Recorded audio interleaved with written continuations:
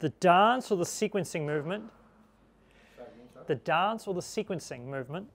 that at some point you can create, and this obviously helps with when to do everything. It's kind of like the glue that holds it all together. If you get this wrong, you're going to be horrendous. If you get this right, you look amazing. So, the order of events. In the ideal world, we have a shift, then we have the arms, and then we have a turn.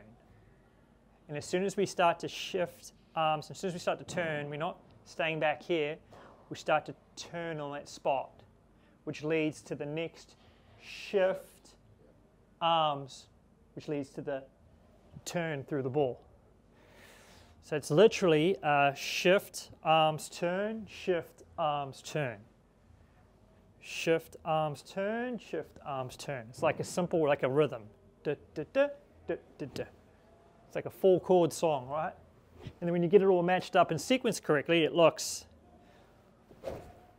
pretty good, but you have to do it really slowly to get your mind used to what does it feel like to shift, move my arms, and then turn.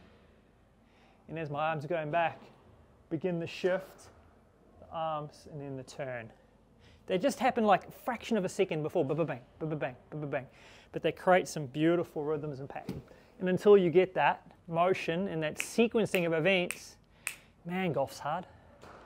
But once you got it, shift, arms, yes, you generate speed, you generate consistency, you generate path, you generate kind of the underlying feature that everyone just avoids learning because it's kind of hard to learn a 4-chord song. But once you get used to that shift, arms, turn, shift, arms, turn, just do it really slowly. And then once you can do it really slowly in parts, then you can add rhythm and speed to it. Literally like playing the guitar. Just first get where are my fingers going, okay, strum pattern, and then trying to move the fingers at the same time while strumming is really hard, but you can get the same sequence here. Just getting used to each one of those movements slowly and then add rhythm and tempo to it until you start to add a lot of speed to that sequence.